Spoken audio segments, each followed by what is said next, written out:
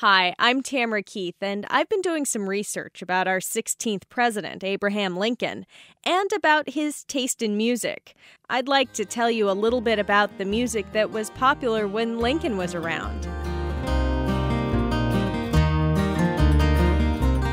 Abraham Lincoln is thought of as one of America's greatest presidents. He led the nation through the Civil War and signed the Emancipation Proclamation, bringing an end to slavery. He's known for the Gettysburg Address, for growing up in a log cabin, being tall, and wearing a top hat. But what's less well known is that he loved music, and the role music played in his life can give us a better sense of Abraham Lincoln the man. He was born in 1809. That's 50 years before the first sound was ever recorded. In Lincoln's era, music wasn't something that you listened to on your iPod. Chris Valillo is a musician and a folklorist from Illinois. And he's a Lincoln buff. There were no CDs or vinyl records or even player pianos when Lincoln was alive. They hadn't been invented yet. Music was something that was participatory. It involved people, and you joined into it. Everything was done live. So if you wanted to hear a song, you needed to find a band, or a friend with a piano, or at least someone who could sing. Doug Jimerson is a singer and musicologist who has studied the music that Lincoln enjoyed. He says that when Lincoln was a little kid, maybe 8 or 9, he would go to these things called play parties, where all the kids would sing and dance. And even at that age, Lincoln's love of music was apparent. According to the stories of his friends, Lincoln was the one who stomped the loudest and clapped the loudest and jumped around the most, and probably flirted the most with the girls. So he was quite a character as a kid, and he was tall and lanky, and so it must have been pretty funny to watch. Enthusiastic? Yes. Musically gifted? Chris Valillo says not so much. The accounts that I have heard indicate he was not necessarily a good singer, but was an enthusiastic participant, if you will. When he became president, though, he would never, ever sing again in public.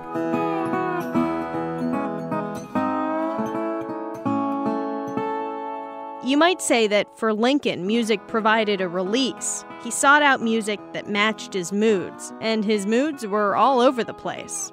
He took great joy in the comedy or minstrel songs of the era, and yet he also was deeply moved by some of the more sentimental pieces.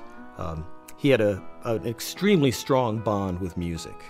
He was a very emotional person, extremely emotional, and he really showed his emotions. And when songs were sung for him, he would show his emotions. People who lived during his time writing about Lincoln said that they saw him cry, on such and such occasion because of the music. Lincoln developed a special and unlikely connection with a song called I Wish I Was in Dixie's Land. These days, it's usually just called Dixie. And it has a very different meaning than it did when Lincoln first heard it in 1860 while campaigning to become president. Jim crack corn, I don't care. Jim crack corn, I don't care. Jim crack corn, I don't care. Oh, mouse are gone away. He went to a show in Chicago, and it was a comedy, and one of the songs they played was brand new. It had never been heard by anybody. Dixie was written by a musician from New York, but the story the song tells takes place in the South. When the song came out, there was a huge rift growing between the North and the South over the issue of slavery. By the time Lincoln took office in March of 1861, the start of the Civil War was just weeks away. Dixie took on a new significance when the Confederate States of America, the South, adopted it as an unofficial national anthem. But when Lincoln first heard it, Dixie was just a comedy number. Dixie, hooray, hooray! In Dixieland I'll take my stand to live and die in Dixie. It's really a very silly song. It's about a love affair, and it's 5 verses of this silly stuff about this crazy romance that doesn't go so well, And most people don't think of it that way, but it's a love song. Dixie is a fascinating song because on one hand, everyone knows this is the Southern call to arms. We hear it to this very day, sung as a sacred tribute to the South. But Dixie actually was not a Southern song. He laughed so hard and was so excited about it, he jumped to his feet, clapped his hands. And he loved it so much that he was heard to shout out, "Let's hear it again, boys, let's hear it again." He was just so excited that he stopped the show and they did the music over. And that is the way he reacted to music. He reacted with a lot of passion. Fast forward 4 years. More than 600,000 people have died in the Civil War, America's bloodiest conflict by far. The Confederate general leading the war effort for the South surrenders. The war is essentially over. A crowd gathers around the White House wanting the president to come out and speak. And when he comes out, what he says and the way he addresses the crowd is with music. Lincoln often brought musicians into the White House to perform, so it isn't a surprise that on a momentous day like this, there would be a band around.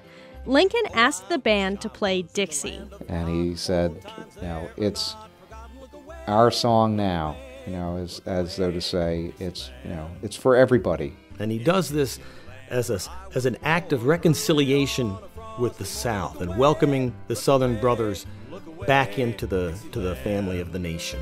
Oh, I wish I was in Dixie, away, away, in Dixieland, I'll take my stand. Of course, it took a lot more than a song to bring the nation back together. Even to this day, Dixie is closely identified with the South. Abraham Lincoln, on the other hand, is remembered as a man who ended slavery and saved the Union. And some historians believe his love of music helped carry him through the darkest days of the Civil War.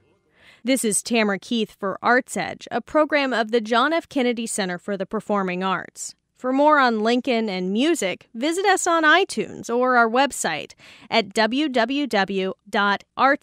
That's ARTSEDGE.kennedy-center.org.